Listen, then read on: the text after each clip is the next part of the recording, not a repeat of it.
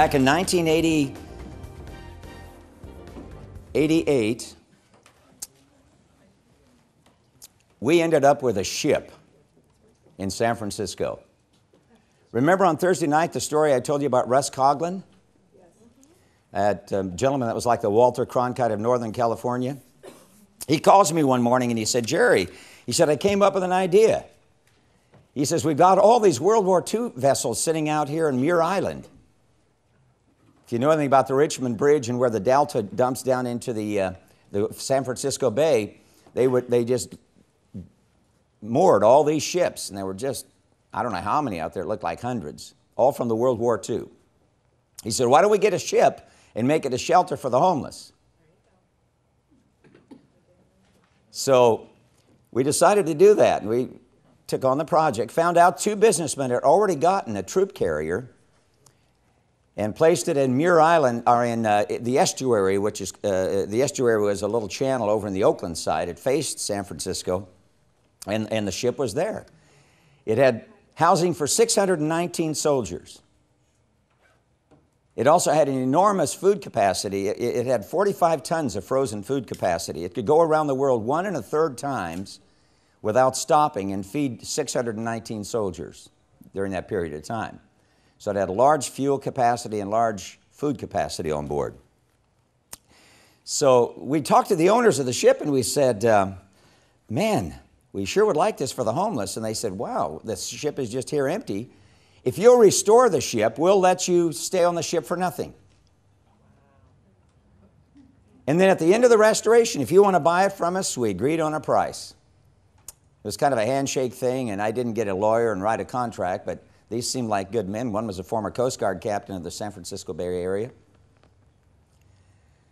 So we were on the ship for quite a while, and we took the homeless on board. We chipped and painted and converted one of the cargo holds into a school of evangelism, and that's where a lot of this material began to be developed. A contractor from Sacramento said, I'll carpet the hold, fold, or what do you call it? The cargo hold. The cargo hold. I'll carpet it, and we'll build a stage area in there and put couches in there and chairs and tables. And so we did our schools of evangelism on this ship. We go to the streets, we take the men off the streets and put them on the ship and put them through rehabilitation. And it was glorious. I mean, we just had an awesome team. We had a team of 8 people full-time on the ship, and we just began to rehabilitate people. And churches from all over the Bay Area would come on the weekends and help us restore the ship, chip and paint it. And after a while, the ship really looked beautiful. I mean, it was all painted, all finished out. One day, the Coast Guard shows up. Their lights flashing on the water side, nonetheless. And they say, you've got to abandon the ship. And I said, why? They said, because you violate 21 city ordinances for shelters for the homeless. I said, well, the city's been working with us all this time, and they know exactly what we're doing. Well, what I failed to realize is they had secretly sold the ship to an Alaskan fishery for $1.3 million. We had agreed to buy the ship for $330,000. I didn't have $1.3 million. And it looked like they were pretty serious. So the day we abandoned the ship, we walked the railing of the ship and we anointed it with oil.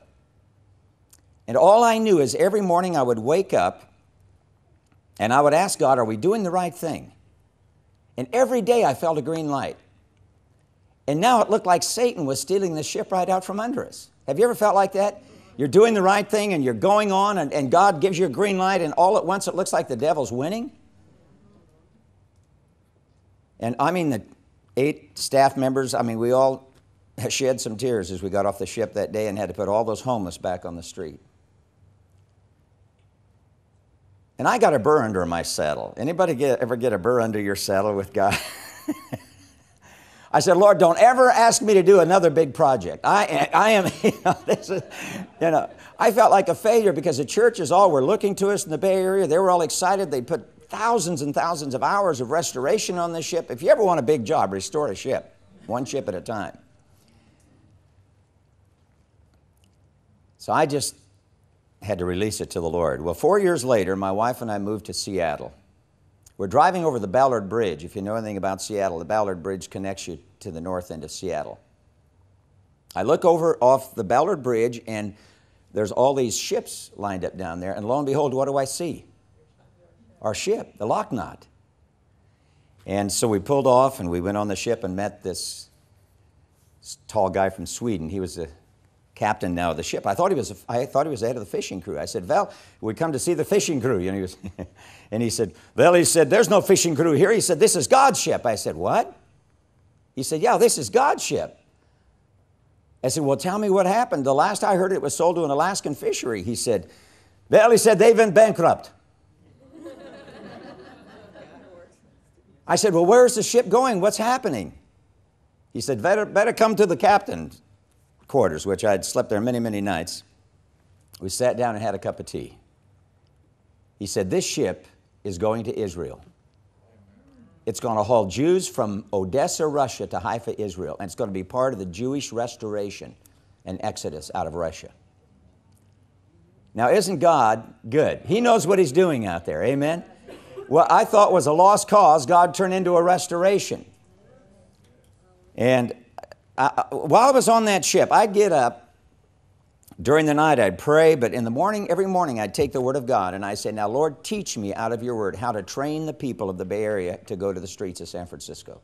I want your teaching." And the Lord kept saying, "Go to the book of Mark." So I sat down and I read the book of Mark, I don't know how many times, over and over again. I like Mark because Mark was the evangelist of the four Gospels.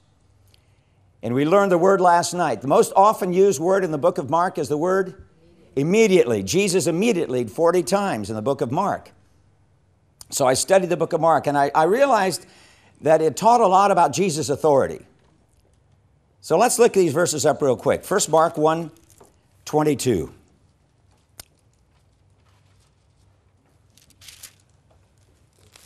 Mark 1:22. "And they were astonished at his doctrine, for he taught them as one that had" what? Authority, and not as the scribes. Interesting contrast there, isn't it?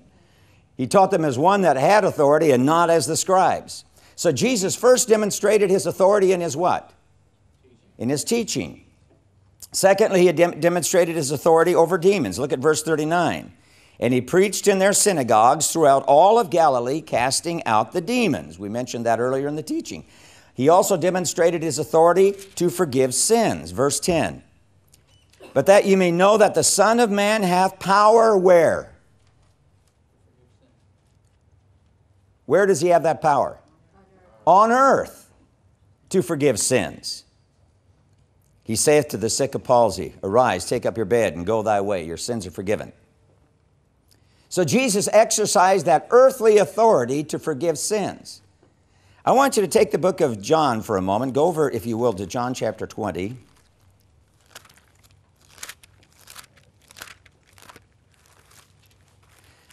And this is something we don't often do. And it's unfortunate.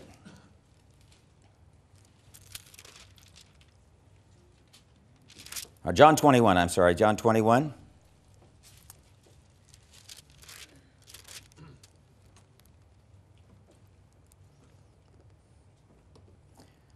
You know the Lord has given us the power to forgive sins as well. "Whosoever sins you remit shall be" what?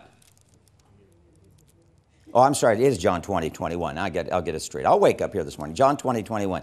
"Then He said to them again, Peace be unto you, as the Father hath sent me, even so send I you. And when He had said this, He breathed on them and said to them, Receive the Holy Spirit," the Holy Ghost. "Whosoever sins you" what? Remit, they are remitted. "And whosoever sins you retain, they are retained." And the Lord began to show me something, that one thing we don't exercise on earth as believers is our right to release people from sins on earth. I'm telling you, when I began to teach this and people began doing it on the streets, it had awesome results. I want to demonstrate how this happens, okay? Get ready with the camera here. I want one of you to come up here for just a moment. Okay, I want one of you to come up here. I'm going to show you how to release somebody from their sins. Because I want you to get this. This is part of evangelism training. Oh, we already got somebody here, all right? This young man here, all right? I like him. He always has a smile on his face. The whole teaching. What's your name? Jimmy. Jimmy. Jimmy, I'm going to lead you to Jesus, okay? So I'm going to go through a conversion with him, and I'm going to show you how you release people on earth from their sins. Because the Bible says if you don't release them, what happens? They're stuck in them. Do you realize the authority that God has given us on earth? Whosoever sins you remit shall be remitted. So let's say you're on the street or whatever and you're not saved, okay? So I'm going to lead you to Jesus. Okay, your name, sir, is? Jim. My name is Jerry Brandt, and I understand you came forward here as we gave an invitation this morning. You want to receive Jesus. Yes, sir. Do you know that Jesus loves you? He died for you. Do you believe that? Yes, sir. And He shed His blood for you, right? Yes, sir. Do you believe this morning that you can receive Him in your heart by faith? Yes, sir. Okay, so I'm going to pray with you, Jim. Let's just pray right now. And I want you to repeat this prayer with me, okay? Say, Jesus, I know you love me. I know you love me. I know you died for me. I know you died. Come into my heart. Come into my heart. Wash my sins away. Wash my sins I away. receive you right now I receive you right as now my Lord and my Savior. as my Lord and my Savior. Thank you, Jesus, Thank you, Jesus, for coming into my life. for coming into my life. Amen. Amen. Now, Jim, I want to tell you something. You believe that God is perfect? Yes, sir.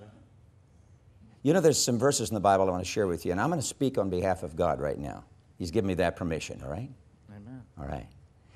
You know, the Bible says that God perfectly forgets your sins. As far as the east is from the west, so far has He removed your sins from you. The east and the west don't meet. There's another verse that says, Jim, He's buried your sins in the depths of the sea, and He remembers them no more. So I want to tell you today, Jim, that every sin you've ever committed up to this moment, you just received Jesus, right? Yes, sir. Every sin that you've ever committed up to this moment, God has forgotten. He'll never bring them up again. Now you might, others might, but God never will, because God perfectly forgot your sins. So I want to say something on behalf of Jesus right now. Jim, I declare to you that your sins are forgiven. All right? Now, that may not seem powerful, but I tell you, go ahead and sit down. I was in Salem, Oregon, doing a revival service there in a gymnasium with a church. And a man came into the service, and he sat right near the front, and he had alcohol smell all over him. So we were greeting each other as you do in a service, and I turned around and I shook his hands, and when I shook his hand, God gave me a word for him. I said, sir, I want you to know that after today, you're never going to take another drink. God's going to set you free from your alcohol today. His response was really interesting to me. He said, you're not going to embarrass me, are you? You would think somebody would rejoice, right? If they're going to be set free from alcohol. It was evident he was an alcoholic. That wasn't a word of knowledge. It was evident because he smelled like alcohol on Sunday morning. So anybody that stinks like alcohol on Sunday morning, you got a pretty good chance he's an alcoholic. So I got up to preach, and I noticed he ran out of the service. He was gone. And I started, during my message, in the back of my mind, it's like the devil's condemning me, saying, you blew that guy right out of the saddle, man, by what you said. But I just went on with the message because I believe it was a word from God, that he was going to be set free that day. So I got to the invitation. I didn't know he only lived a block or so down the street from the place where we were having the meeting. He had slipped in the back of the auditorium or the gymnasium toward the end of the message. And when I gave the invitation, he literally came running to the front. And I prayed with him a sinner's prayer, just like I did with Jim. And there was really no real strong emotional response. He received Jesus. He told me, he said, I went home and thought about it. I said, why should I go to hell? Because of my pride. And he says, I wanted to come back and receive what you had. So I led him to Jesus. And then I did this. I said, sir, Jesus wants me to tell you something. Jesus wants me to tell you today that when you accepted him in your heart, your sins are forgiven today. All your sins from your past are forgiven. And he stood there for a moment, and then he let out a groan. I have never in my life heard a guy groan so deep. He went, oh, like that, and he fell to his knees. And this guy began to weep until there was literally a puddle on the gym floor from his weeping. And I realized something. When we lead people to Jesus, if we don't release them from their sins, they don't get released. You've been given the same authority that Jesus had to forgive sins on earth, not in heaven. There's only one that can forgive sins at the throne room. Who is that? Jesus. When I received Christ as a 9-year-old boy, Jesus turned over to the Father on my behalf, and he said to the Father, this young man, Jerry, Father, is coming through me, through my shed blood. Will you receive him? You see, it's based on his righteousness, not ours. But on earth, we must exercise this right of releasing people from their sins. I'm going to take just a moment here, if I can, and I'm going to take you to an India revival, if I can. I'm going to show you this actually in Ashken. Is that good? Can I just take a minute to do that? All right.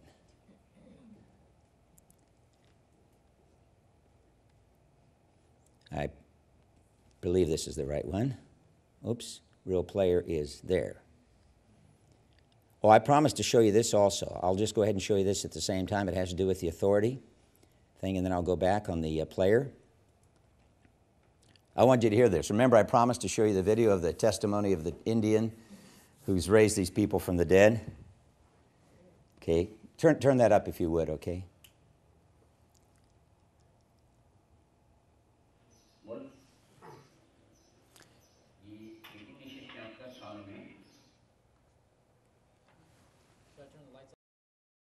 Sickness and disease. Just look it up, Mark 5, if you will, for a moment. Mark 5, verse 34.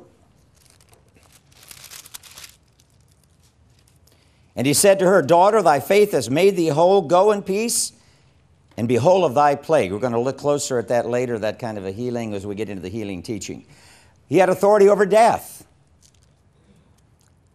Mark chapter 5, verse 41. And he took the damsel by the hand and said to her, Talitha cum, which is being interpreted, damsel, I say to thee, arise. And straightway the damsel arose and walked, for she was of the age of 12 years. And they were astonished with great astonishment. Jesus exercised his authority over nature. Mark 4:39. By the way, we've had to do a lot of that outdoors, having ministry outside. And he arose and rebuked the wind and said to the sea, peace, be still. And the wind ceased, and there was a great calm. So we're seeing the areas in which Jesus exercised his authority on earth. Now let's get into verse 29 here. I mean, 29, page 29. Here, I'll get it together. Take another look at the evangelism style of Jesus.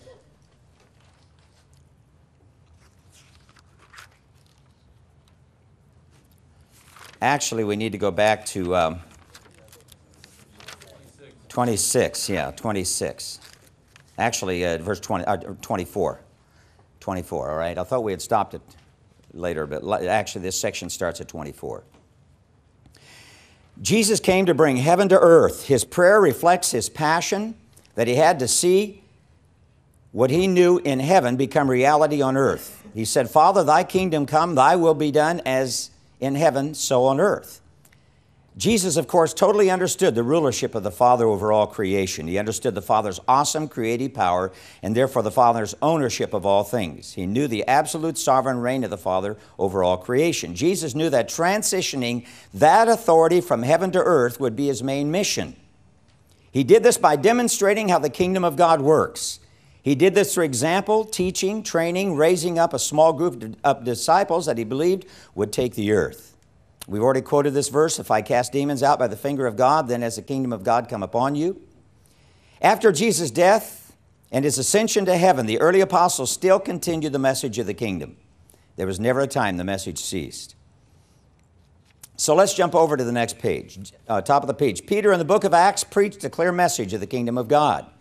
Peter replied, repent and be baptized, every one of you, in the name of Jesus Christ for the forgiveness of sins, and you'll receive the gift of the Holy Spirit.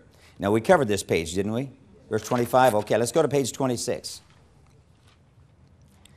Now, there was a relationship that Jesus had with the Father, and that's found in the book of John. Of all the four Gospels, John really spent the time in intimacy with Christ.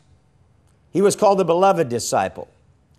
And John unleashes to us the secrets, or unlocks the secrets of Jesus' relationship with the Father. I believe that the Father shared with John these things that he didn't share with the other disciples. You know, love really does release revelation. When you really fall in love with God, God's going to show you things. And because John was so close to Jesus that he could even lay his head on his breast, I'm sure John said, Jesus, would you tell me about your relationship with the Father? Because the other three Gospels do not discuss what we're now going to teach for the next few moments.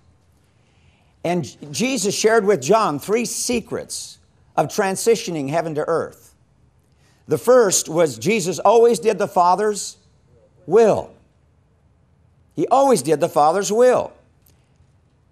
Jesus said to him in John 4:34, my meat is to do the will of him who sent me and to finish his work. Not my work, his work. Of myself I can do nothing. As I hear, I judge, and my judgment is just, because I do not seek my own will, but the will of the Father which hath sent me. Interesting that Jesus made a distinction between his human will and the will of the Father here. That's interesting, isn't it? He said, I don't seek my will. Remember in the garden?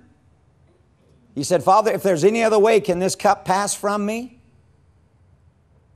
He knew the tremendous suffering he was going to go into, but so Jesus had a will to exercise. But doing the will of the Father showed Jesus what to do on earth. It showed Jesus what to do on earth. By the way, the key to doing God's will is hearing God's voice. You must develop an ear to hear the voice of God if you're going to walk in the will of God. And then that voice increases and grows as you immediately obey it.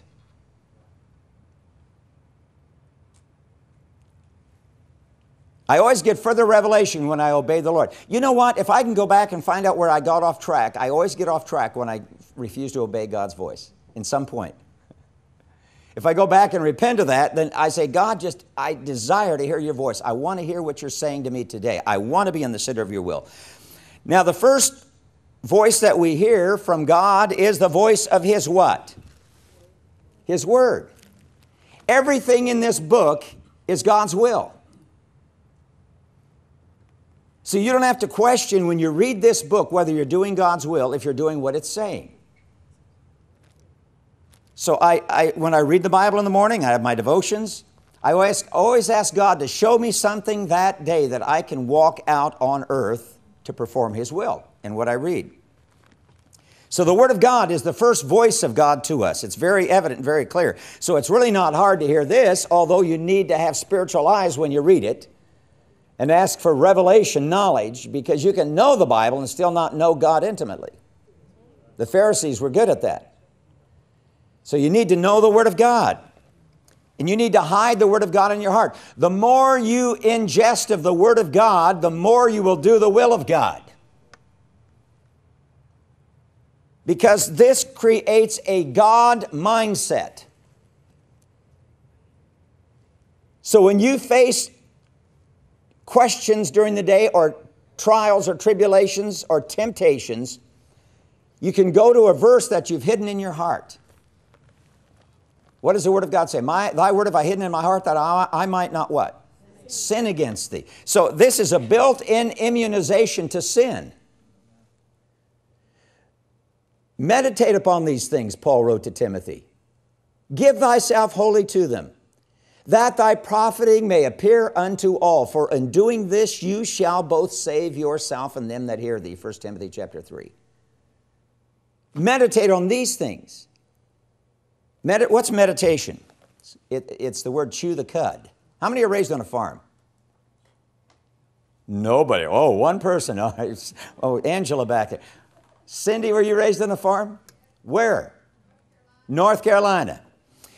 We had a dairy farm when we grew up. My dad used to shake me out of bed and my brother every morning at 4:30. We had to milk 80 head of Ayrshire cattle before I went to school.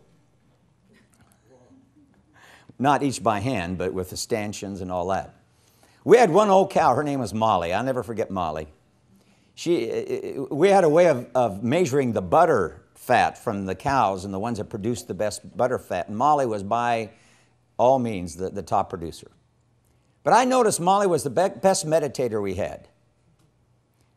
We would chop the ensilage and the corn, put it in a silo in the morning. We'd feed in a trough. We'd feed all our cattle. And Molly would always, she was boss. She'd always rule the trough. When she stepped up, the other cows stepped aside. She was just kind of, that kind of a cow. And she would just gorge herself with food. And then she walked over to the water tank, and she would tank up. Have you ever watched a cow tank up? They will stand and drink for 20 minutes. And what they do is they fill all 5 of those stomachs that they have filled with food, they fill it with water. And now Molly began her meditation. She went over to a corner of the corral and she would meditate the rest of the day.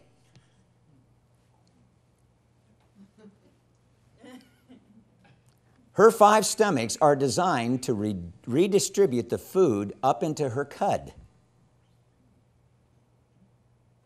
And Molly was making us milk through her meditation. That's the Greek word, meditation. So when you get the word inside of you, you're able to bring it up and meditate, chew the cud on it, right?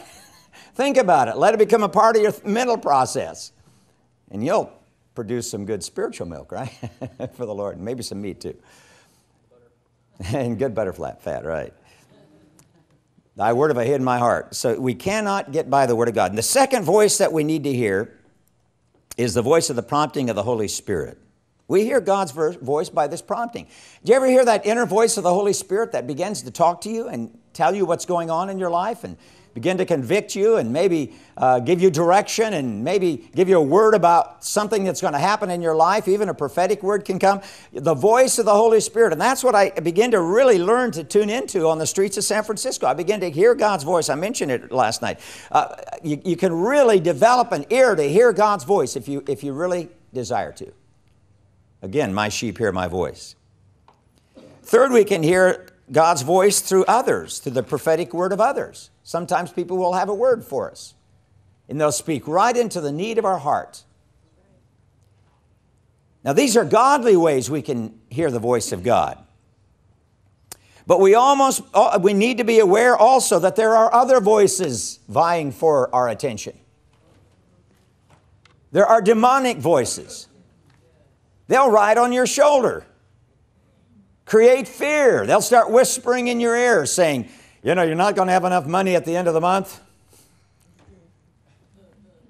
God isn't faithful. I was awakened one night at 3 a.m., which I seem to get a lot up at 3 a.m. I don't know if that happens when you get older or what, but I was up this morning at 3 a.m. And I went over to my computer because I felt like the Holy Spirit prompted me. He said, I'm going to teach you why all mankind has not yet received Jesus, at least those that have heard the gospel. I said, okay. I have a page on my computer that's called Prophetic Word, where I get these revelations from God that I record them, and it's a large file now. And I said, teach me, Lord. And I just started praying in the Spirit. And the word started coming to me. The world believes the lie. I said, okay, Lord, what is the lie? Not a lie, the lie. He said, here is the lie, and this is the reason that all mankind that has heard the gospel has not yet received it. Here is the lie that the Lord taught me that night. God is not good. Almost everybody I've witnessed to that hasn't found Jesus blames God for something. Either they don't think He was there for them, or He caused some bad thing to happen in His family, or He's causing bad things to happen in the world. Why does God allow these wars? Why are these nations hungry? If there's a God, why? The devil uses this lie. He used it with Eve. He convinced Eve that God was withholding good from her. And his lie has not ceased up to this present time. So the way to counteract God's or the lie of the devil, or the Satan, is with God's truth. And what is God's truth? God is good. Every act of God is an act of goodness. From the Father of lights, with whom there is no variableness or shadow of turning. That's God's goodness. That's what the New Testament says. God is good. And His goodness never casts a shadow. What does that mean? There's only one moment on the Roman sundial that there's no shadow. When is it? High noon. What the writer was saying is God's goodness is always at high noon. Never casts a shadow. It's always at its optimum. Everything in our life that happens because of God's goodness. If you don't have that revelation, I guarantee you your faith and my faith gets attacked with this lie all the time. And there are even Christians that don't believe God's good. So how do we win the world? We win the world, I really believe, by living the goodness of God and by sharing the goodness of God. We're going to see that in Project Light.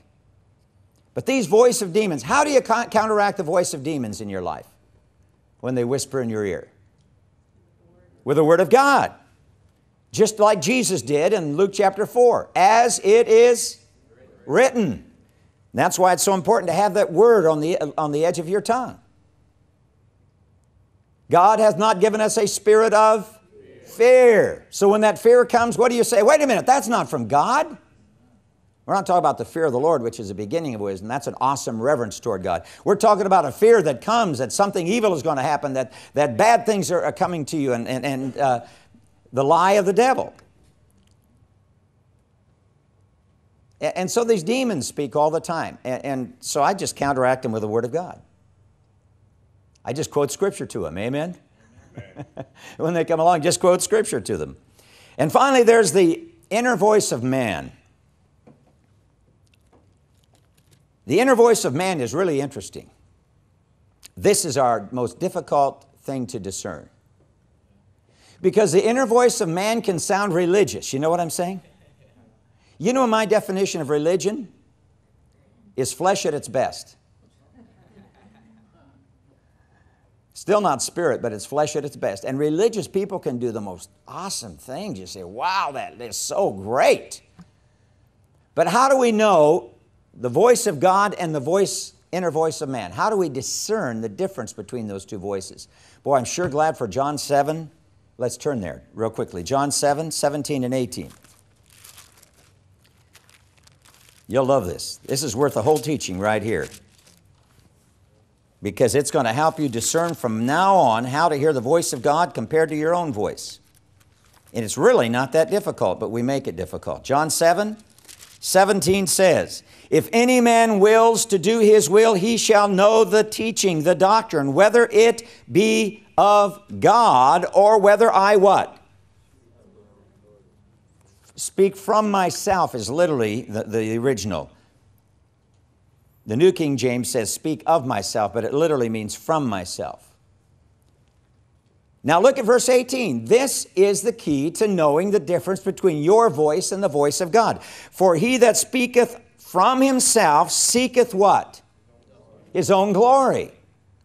But he that seeketh the glory that is sent him, the same is true, and there's no wrong motive in him or unrighteousness in him.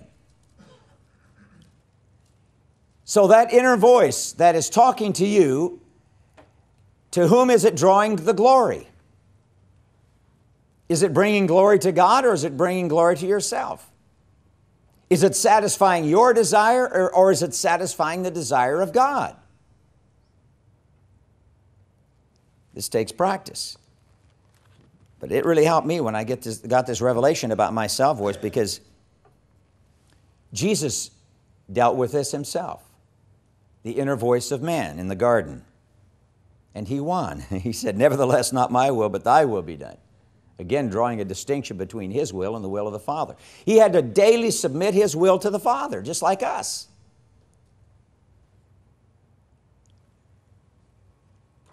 So the inner voice of man always seeks his own glory. So first of all, Jesus always did the what of the Father? The will of the Father. Secondly, Jesus always did the what? Works of the Father. He always did the Father's works. Doing the will of the Father showed him what to do. Doing the works showed him how to do it. Jesus answered them in John 10:32. Many good works have I showed you from my Father. These didn't come from me. Jesus did no works on this earth. He did not take credit for one work. You show me in the book of John where Jesus took credit for one work that he did. Not one. I must work the work of him that sent me while it is day. The night cometh when no man can work. John 9:4. For the Father loveth the Son, and showeth him all things that he himself doeth. For he will show him greater works than these, that you may marvel. How did Jesus get shown in a practical way? Now, how did Jesus get shown the works of the Father while he was walking on this earth? Abiding? Did he get mental pictures of what to do? Did he hear an inner voice, which was the Holy Spirit upon him, the anointing in him? How did these works translate from heaven to earth? So he knew exactly what to do, how to pray for people, what to say, how to deliver them, what approach to use in healing, what approach to use in deliverance. He was so tuned in with the Father that the Father showed him everything to do. Now, wouldn't you like to walk into that kind of anointing? There was a man, by the way, which covers the next point. His name is Samuel. You know that not one word of Samuel fell to the ground his entire life? That's what it says in the book of Samuel. Every word out of Samuel's mouth was anointed in his lifetime. Not one word fell to the ground. That's pretty awesome, to walk under that kind of a power of God. What revelation will change the way you minister? Well, it's this revelation that Christ in me performs the works. It's not me doing it. It's Christ doing it through me.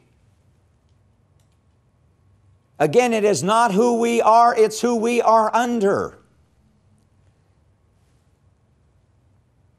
So we can get into such a flow of the Holy Spirit of God that when we go around, it's the work of Christ flowing through us to the world.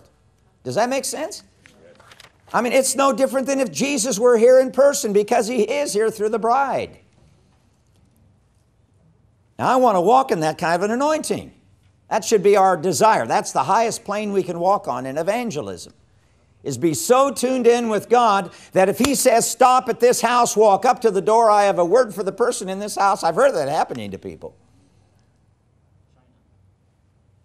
That there's such an anointing on your life, and you're so tuned in and abiding in Christ, and you're so full of the Word of God, and you're so open to the Spirit of God that whatever he says do, you're going to answer people properly. You're going to minister to. Wouldn't you like to be married to somebody like that? That every person, every word out of their mouth in your marriage was anointed. We've got to be careful what we speak. Thirdly, Jesus always spoke the Father's words. For he whom God hath sent speaketh the words of God, for God giveth not the Spirit by measure to him. Ooh, I like that. For I have not spoken of myself, but the Father which sent me, he gave me commandment what I should say, what I should speak. And I know that his commandment is life everlasting. Now look at this phrase. Whatever I speak, therefore, even as the Father has said to me, so I speak. Every word after Jesus was anointed into the abiding with the Father, every word that came out of his mouth on earth was from the Father. This is how you transition heaven to earth. Are we getting this? You get into the same flow that Jesus got into. And this is why I'm teaching this. I love it. Speaking the Word of God into a situation releases the power of creation. The power of creation. I want to tell you a story from Reinhard Bonnke real quick. This is a tremendous story. I heard him speak to a whole bunch of pastors, about 200 pastors up in Seattle one time, and he was telling his personal story. He said, I went to Africa And he said, the first 4 years I was in Africa, I was probably the worst missionary in the world. He said, I was absolutely an utter failure. He said, like everything I was trying, nothing worked. He said, I had a grand total of 47 converts in 4 years. And he said, I went home one day and I told my wife, pack up. We're leaving Africa. He said, I missed God's call. I apologize to you. I apologize to you for dragging you and the family all the way down here to Africa. He was totally discouraged. And his wife said, Reinhard, I know you. She says, I'm your wife, I'll do what you say. But she said, I ask you to do one thing for me before we leave Africa. Will you fast and pray for 3 days? Get alone with God. And if God does not speak to you in 3 days, she said, I won't say another word. We'll pack up and go back to Germany. So Reinhard said, man, I got alone with God, and he said, I began to pray, and he said, it was like heaven was like brass. You ever get there where, it's just like heaven's, you just feel no connection? He said, I prayed the first day, fasted. I prayed the second day, I fasted. He said, I prayed the third day. He said, nothing was happening. And he said, I was just thinking, I don't know, I just really don't hear the voice of God. I don't feel called down here. I'm not a success.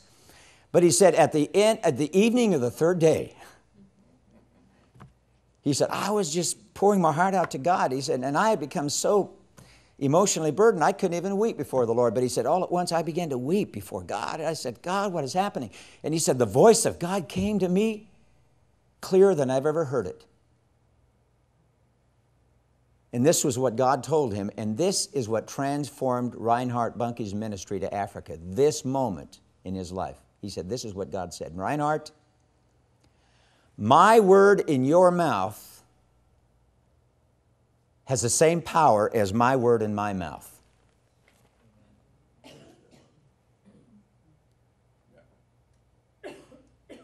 He said, it came like a revelation to me. He said, all I had been talking was defeat, quitting, discouragement, doubt, depression. That's all I've been talking to my wife. That's all I've been talking to God. And he said, I had a picture of Africa going before my eyes, and he said, I saw the blood of Jesus start on one side of Africa and cover across Africa. And he said, when I stopped weeping before God and got off my knees, he said, God gave me a vision of a blood-bought Africa. And God said, Reinhard, I have called you to change this nation. He went home and he told his wife, he said, I repent. He said, I apologize. He said, God told me to change my confession. He said, I will never say again, God can't. And he has preached to over 1 million people a night in Africa. That's how important it is to hear the voice of God. Imagine how many millions of souls wouldn't be in heaven today if Reinhard Bonnke went home from Africa. How important is it to hear the voice of God? What kind of power is his words, is in the word, or his words through us? The power of life. Life and death is in the power of the tongue, and they that love it shall eat the fruit thereof. All right, now we're at page 29, all right? We're going to take a break, all right? After we come back, we're going to start in 29. I'm just getting warmed up now, all right? It took me a while this morning, and we're going to get there. All right.